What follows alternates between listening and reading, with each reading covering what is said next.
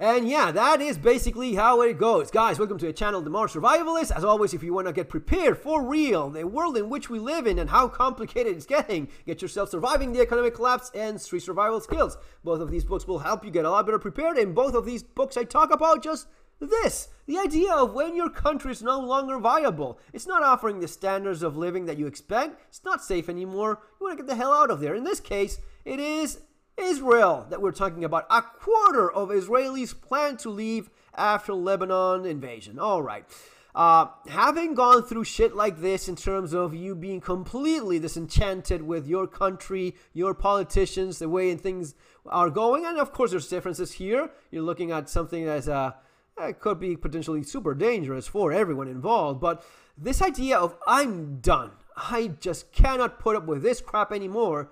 I'm telling you that if it's a quarter of people talking about this, maybe 10-20% of them actually go along with it. Maybe in this case it could be more because there's actual, physical things falling from the sky that could end you at any moment. So starting shit with Iran, that's gonna be fun. But this is something that obviously is not making life better for anyone. Certainly not for the people in Lebanon being invaded or poor people in Gaza being blown to pieces till this day.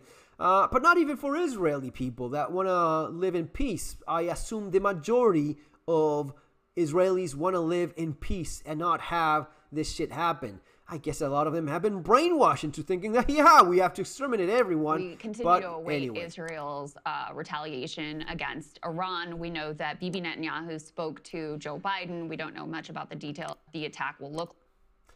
Coming back tag, well, deadly, precise. That's gonna be a fine idea. Start even more shit with it, Iran of all people. Yeah, that's gonna work beautifully well. Like, this is what he's threatening. He says Israel's coming attack on Iran, the attacks on Lebanon, and the forthcoming attacks on Iran. First of all, we had reports that some of the people who are actually running Middle East policy, like Brett McGurk, effectively greenlit the Israeli invasion into Lebanon. You now have... Yeah, that is awfully obvious. Nothing is done without agreeing with the United States first. Anything that Israel does. And of course, there's different optics and there's pretending. There's, you better stop doing this. And Israel goes, yeah, fuck it, we do anything we want. But at the end of the day, the thing is this, guys, it's all the same. There's no difference. There's no difference between Israel, the United States.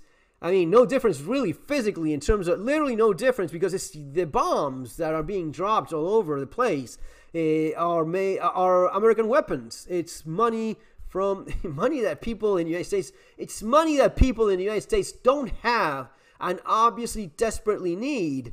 And look how everything is interconnected. We were talking.